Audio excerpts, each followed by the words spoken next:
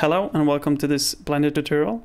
Now I'm going to show you how to make a backdrop for your models or text. It's quite easy, so let's start up a new Blender file. Press File and click New and reload startup file. In the viewport you have your cube and your light. We're gonna just shift select, right click on both and press delete. Then we're gonna press Shift A and add a plane. If you're new to Blender, you can also look at the screencast keys in the bottom left corner here. Will display every input I do during the tutorial. And we now have our ground for our backdrop, but we need the wall as well. So we're going to do some very simple modeling. Just press Tab on your keyboard. Go down here and press Edge Select. Right click on this edge. Press 3 on your number pad and 5. Press E to extrude and E to extrude again. Left click to apply your extrude. Now press Tab to go out to edit mode again. Now if we orbit around, we can see we have our infinity backdrop. In order to make it smooth, as in the example I showed you earlier, we have to add a subdivision surface modifier to this plane or to this model. So go up here on the right side and click on this wrench, click Add Modifier and then Subdivision Surface. Press 3 on both View and Render. Go on the left side and press Smooth Shading. Then to get a more flat ground, press Tab again, Control R and hover on this side of the model. Left click and drag towards where the floor and the wall meets. And left click to apply and tab out of edit mode. Now that you have your backdrop, it's time to add in your model. If you already made a model, you can press File and Append and find a previous project that you made. Or you can follow along this tutorial and just add this monkey head. Or text if you want. It's up to you. We're going to use this monkey model just to showcase what you can do with this type of backdrop. Now, as the monkey is now, it's very low poly, so we're going to add a subdivision surface. Still on the wrench here. Add a subdivision surface and just press 2. Make sure both these are set to 2. And then press Smooth Shading. Now that we have a more high poly character, we can place it on the ground. An easy technique to place something on the flat surface is pressing 3 to see it from the side view and press Z on your keyboard. Now you can see this black line here.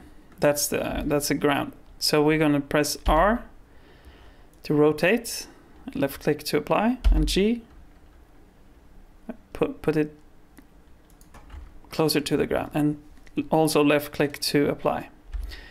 Now you can do this a couple of times, switching between G and R to get the right placement. You can also look from other angles if you have another type of model. But when you place your model on the ground, we can go back into solid view. Press C again on the keyboard. Now we want to place our camera so we can see this mesh or this model.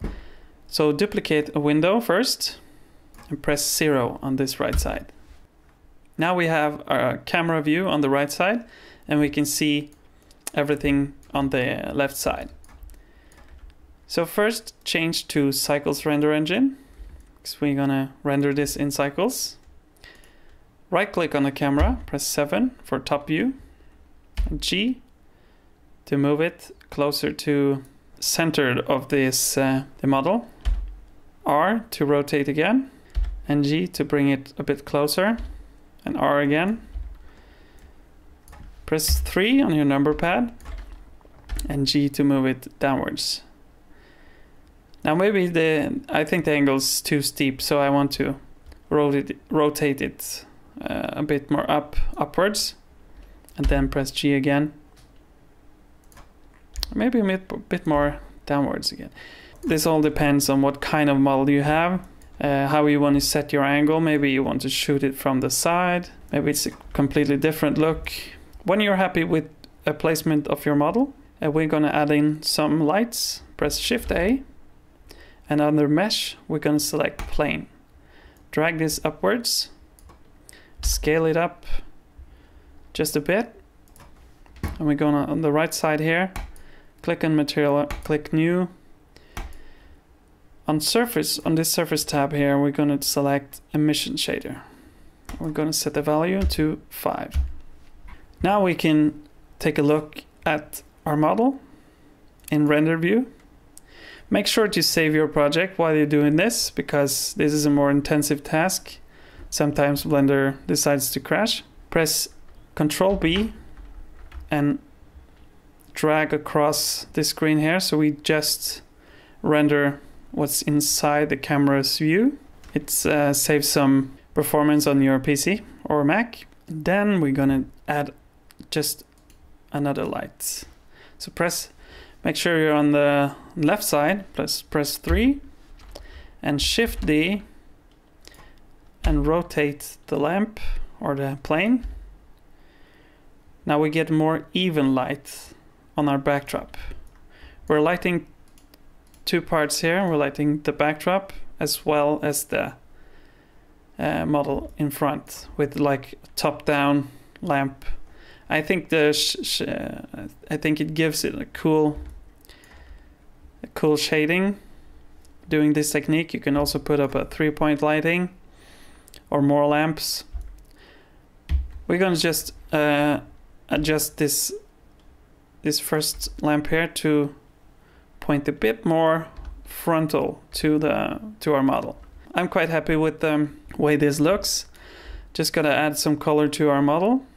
Press right click on the model, press New, and for this I'm gonna make it just a light blue color. And also for my background light, I'm gonna try to make it the same color as my model. So I'm just gonna press this 2 button here. Now it's a separate material on this lamp. And I'm gonna change the color to a bit more bluish. When you're happy with your scene, go over to this right side of Blender and click on this camera icon. Here you can choose between CPU or GPU if you have that enabled. I'm gonna choose GPU. Drag this up to 100%, then I get a full HD image. Further down here we have sampling. Set this to about 200. And if you're on a CPU, just leave this at 64 by 64. But if you're rendering on a GPU like I am, punch in 512 by 512 and press F12, or we can click up here to render.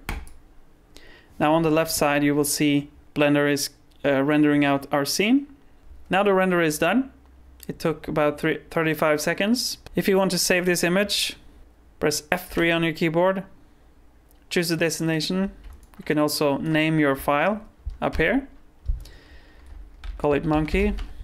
Just put it on my desktop for now. And save as image. And you're done. Thanks for watching. If you have any questions, please leave a comment. And I will see you in the next tutorial.